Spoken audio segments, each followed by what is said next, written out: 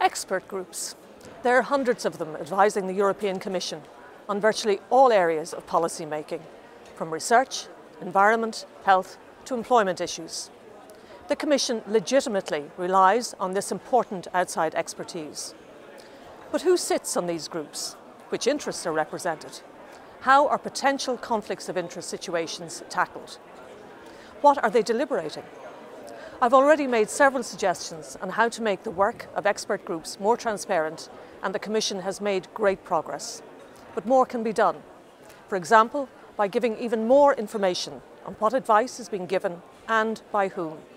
Shedding light early on in the legislative process helps to prevent any concerns about undue influence later on.